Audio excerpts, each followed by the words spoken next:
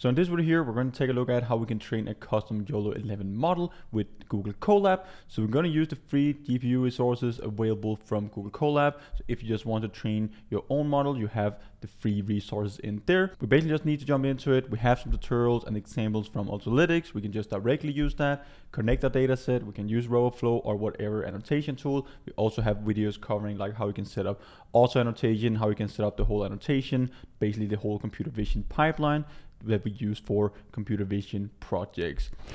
So if you just start inside the Ultralytics GitHub Repository, we can basically go inside our examples, and then inside our examples, if you scroll a bit further down, we can see we have this tutorial.ipb. So this is basically just a notebook covering like everything that we can do with YOLO11, both prediction, training, and all of that. You can just download the raw file, upload it into a Google Colab Notebook, and I've already done that. So once we have done that, we can go in and connect to the GPU. So if you're on the free version, change runtime, and you can go in and choose this T4 GPU. You have some limited resources available and so on, but again, it's more than enough to go in and train your own custom YOLO11 model and also test out a bunch of different variations, train it for a couple of times, and it's more than enough for that. So let's just connect to this T4 GPU, which is a free GPU resource. Now we pretty much have everything. We have the whole Colab here. We can see the table of context to the left. So we have setup, prediction, validation, how we can train the own model, how we can export it and use it in our own custom Python script. But we can use YOLO11 for both detection, segmentation, instant segmentation, classification, post-estimation, and also oriented bounding boxes. So all these tasks are supported with Ultralytics.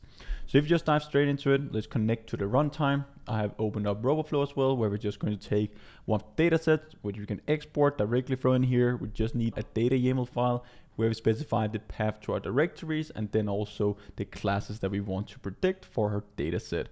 We have videos covering all of it, like how you can set up your whole data set, also from local tools and so on. So definitely check those videos out. First of all here, let's just go in and pip install Ultralytics. This is the first step that we need to do. After we've done that, we're just going to run an image example through our YOLO11 model. We just choose the nano version. So let's just run that. First of all, when you run it for the first time, it's going to download the model weights and also this image. So if you go inside our directory or the files over here to the left, we see we have our downloaded model and we also have our sedan image which we downloaded. Inside the runs, we will now get a detection folder, predict, and we can go in and see our predictions on top of that. So this is basically just the same image as we have inside the Google Colab Notebook. So we can see it is the exact same thing. The confidence scores are a bit different because it could be a different model, but again, we get the same results. If we just close this, go to the next step, we have our validation. So we can open up, download these files here. So this is just a Cocoa data set that we can run evaluation on, and you can just run this command and it's going to do evaluation in your data set, but you can also connect your own custom one. We only need to specify the model. We can use a pre-trained one or we can use a fine-tuned on our own custom data set after we are done training it. So let's do that after we have trained the model, and we also just need to specify our data YAML file. So let's now go down to the fun part, which is training a custom YOLO11 model with these free GPU resources from Google Colab. First of all, we can just set up our logger. We're just going to use TensorBoard, but you can also use comment. We also have options and so on for weights and biases. We have videos covering pretty much all of that. So that is the first step. Now we just need to connect a single command. First of all, I'm going to add a code snippet. You could have it in Drive, you could have it on your own local machine and so on with the directory, but I just have it from RoboFlow. So you can go inside or annotate all our images. Right now, I just have this data set already annotated. It's just cop that we want to detect. So you can go in and draw these bounding boxes on top of it. And this is pretty much how it looks. So if I go back again, I already have a version. I can just download the data set, YOLO11, show downloadable code. I'll hit continue here. Then it's going to zip the files. We'll just get a code snippet. We can copy it, paste it directly into a Google Colab Notebook. So that's what I'm going to do here. So once we have that, we can just run this. It's going to pip install RoboFlow, zip our folder, basically just unzip it into our directory, and that's pretty much it. So if we just go a bit further down, we can then just train it directly. We just need to make sure that we actually have our data set. There we go. Now we have our data set over to the left. We have our test, train, and also validation split. So this is the exact format that you need. And for our labels, we need to have it in this format. So these will be the coordinates normalized to the image width and image height, and then also our class in the first index here. So this is the format that we're using from Ultralytics to train all our models for object detection, and also very similar to the other task. So this is how you need it. And then we also need our data.yaml file. So if we just open up our data YAML file, we can see we have the path to our train, validation, and test, and also the names for our classes.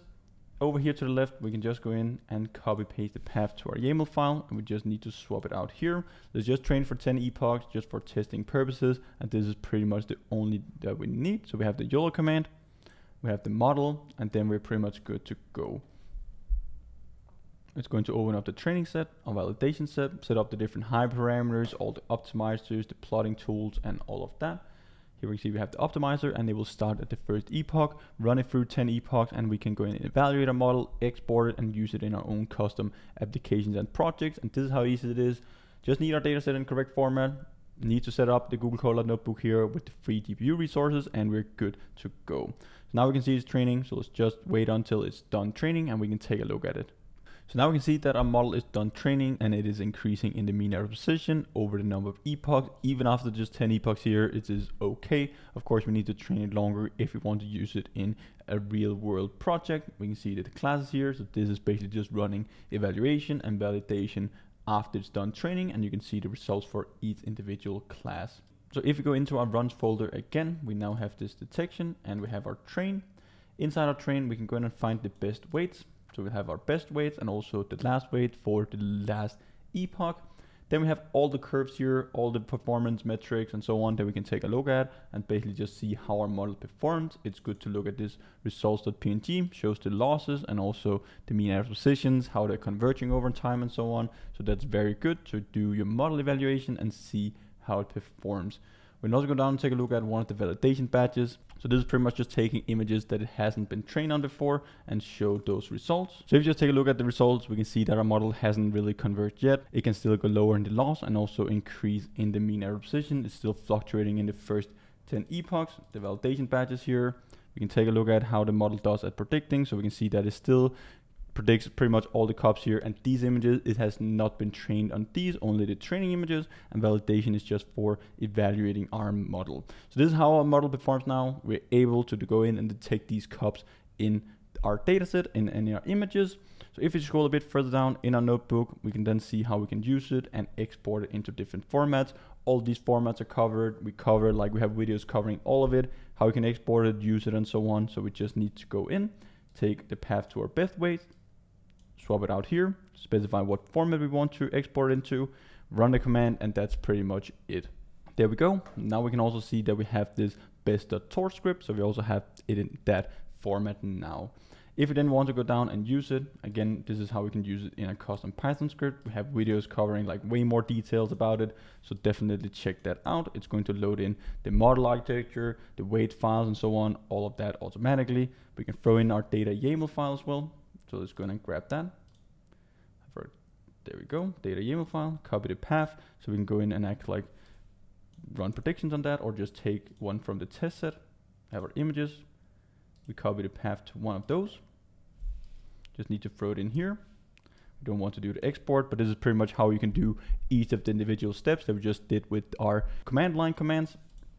But you can also do the exact same thing in Python. Should be able to see the results after this. So we just load in our model that we have trained, throw it through this result, and you can extract everything, the bounding boxes, confidence scores, classes, and so on from this results variable.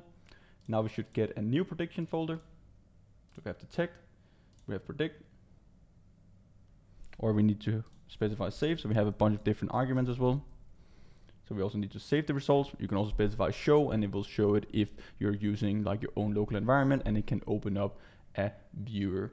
So now we should act like have our predict 2. There we go. And we have our image with our predictions. So this is how you can train a custom YOLO11 model with the whole pipeline, free on GPU resources from Google Colab. Definitely go and check it out. It's just a few steps that you need to do. I did a lot of explanation, but it can be done in just a few minutes. Go ahead and check it out, and then I'll just see you guys in one of the upcoming videos. Until then, happy training.